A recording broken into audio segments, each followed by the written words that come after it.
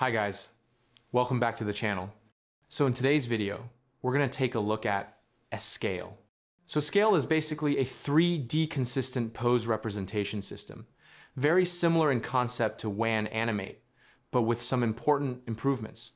The main idea here is that a scale helps maintain better identity, pose accuracy, and motion consistency when generating image to video results. This is the GitHub page, and right away you can see a few examples. You have the reference image, the driving video, and the generated output. This already gives you a good idea of what the model is capable of. Now let's jump to the official project page. Over here, you can find more detailed examples, the method explanation, and additional comparisons. If we scroll a bit, you'll see more demos showing how Scail performs in different motion scenarios. So here's a simple example. On the left, you have the reference image. In the middle, you have the driving image or video.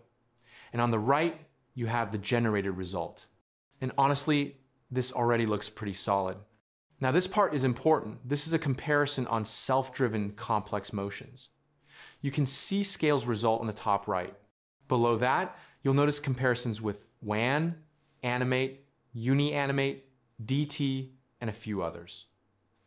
This is where Scail really stands out. Why is Scail better here?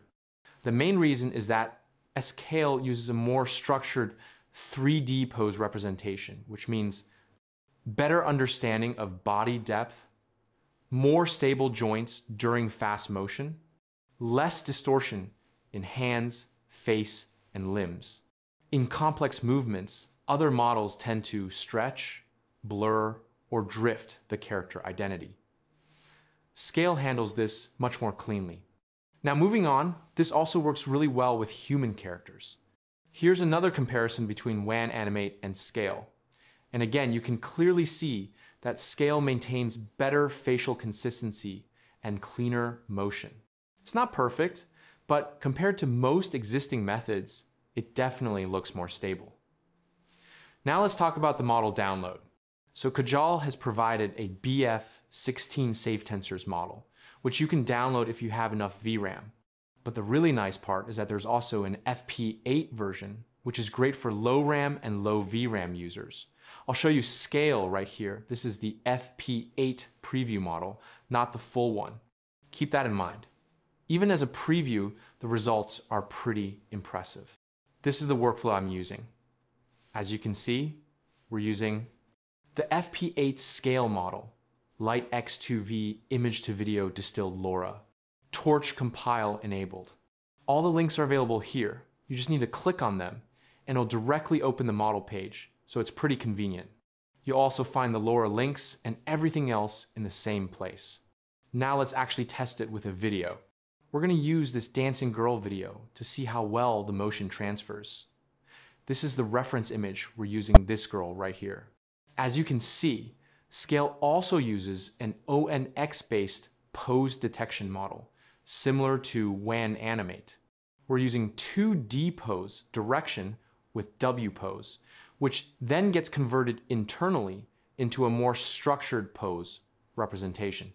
So what's happening here is the pose is extracted from the driving video, converted into a structured pose format, then embedded using Scail's custom reference and pose embeddings. This is one of the key reasons why identity stays more stable. We also have the NFL predict model in the workflow. Now let me quickly show you the sampler settings. First, the resolution, we're using 1216 by 704, which is a multiple of 32. If you want higher resolution, just make sure you stick to multiples of 32 for best results. Now over here, you can see the new Scail reference, embed, the pose embed, both created by Kajai, the new WAN video sampler V2, scheduler version 2. For sampling, we're using DPM++, SD style sampling, with 6 steps. I've changed it to 5 steps and shift 5 just to make it easier to understand and test motion smoothness. Then we decode the result, and here's the final video. As you can see, the output looks really good. The face stays consistent, there's no weird blurring, and the motion feels natural instead of jittery. For a preview FP8 model, this is honestly very impressive. So, DFans is the decentralized creators platform with AI-powered insights. DFans is 100% AI friendly and will never ban your account for using AI. This is a big deal. On most platforms, one man can freeze your assets, block your income, and disconnect you from customers. That will never happen on DFans. If you have been banned anywhere else, DFans literally welcomes creator who can work on other platforms.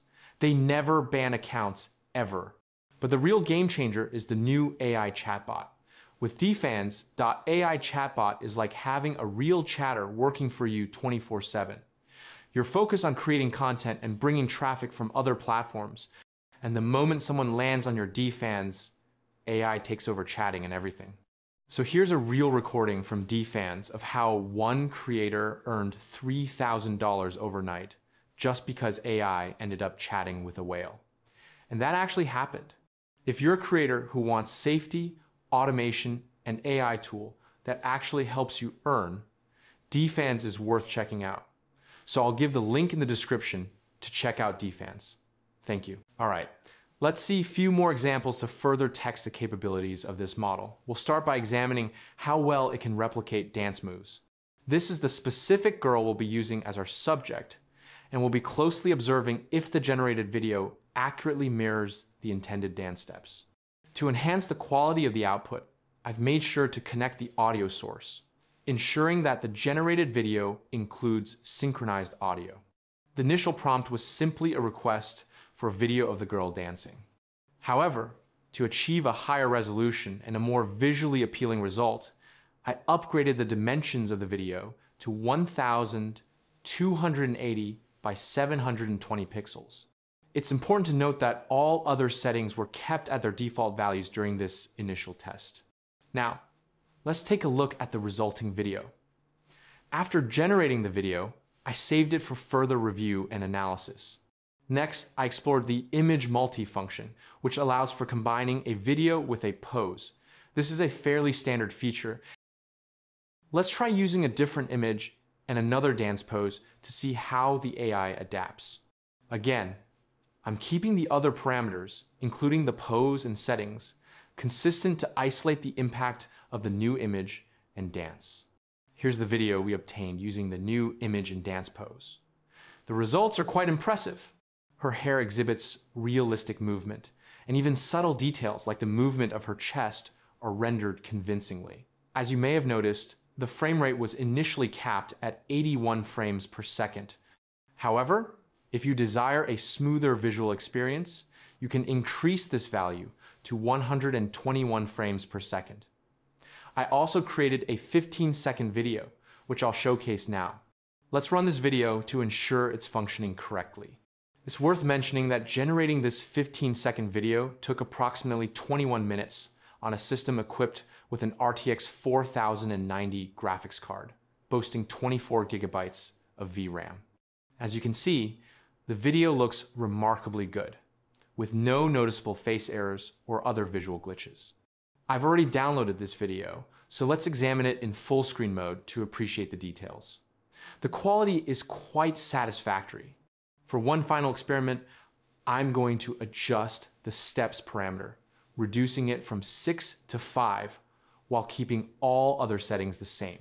This will allow us to observe the impact of this specific parameter on the generated video. First, as you can observe, this is the 15-second video.